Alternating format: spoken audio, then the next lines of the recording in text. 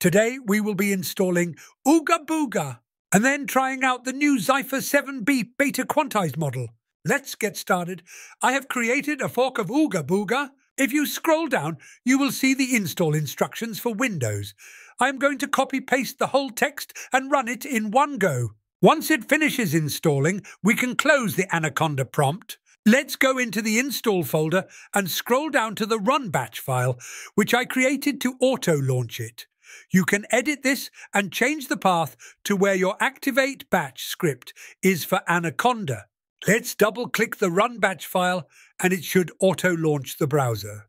Here is the Hugging Face page for the Zephyr 7B beta model. But for this video, I am going to use the bloke's Quantized GPTQ model here. Click on this icon to copy the model card name and then go over to oogabooga. In the Model tab, paste that into the top text box and click Download. Once that is finished, scroll to the top and click on the refresh icon and then select the name of the newly downloaded model from the drop-down and then click on Load. Once it finishes loading, we can go to the Chat tab and start chatting. I wonder what I should ask. Let me think. Ducks? The first time you interact with it, it will take some time to start the response. Let's ask it to name 10 animals that are similar to ducks.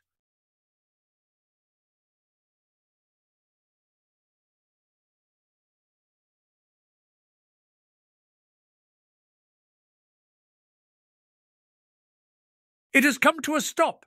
If that happens, you can click on the icon on the left and click on Continue. It stopped because it reached the token limit. We can change the token limit.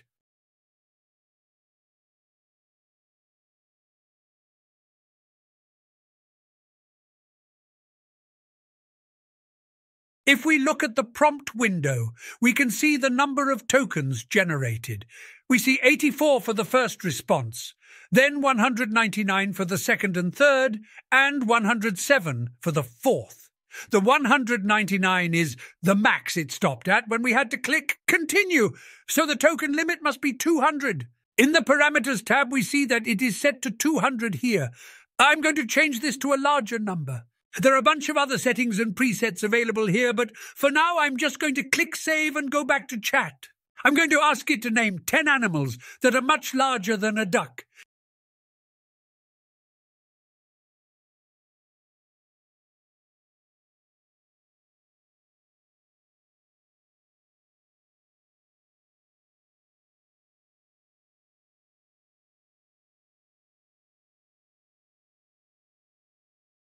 We see that this time it didn't stop responding before it finished listing the 10 items.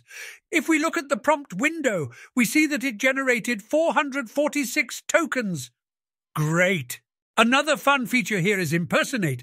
This basically will pretend to be you and continue the conversation. Let's give this a try and see what they talk about. I find myself quite entertained by this, to be honest. I should stop, else I might do this all day. I just wanted to reinstall oogabooga and try out this new model, and also because the oogabooga one-click installer has changed. So this time I decided to go with a Conda environment install. By the way, I don't think oogabooga has ability to chat with documents yet, but in the future, as a fun learning exercise, I would like to add chat with documents functionality to oogabooga. Anyways, that's all for today. Enjoy!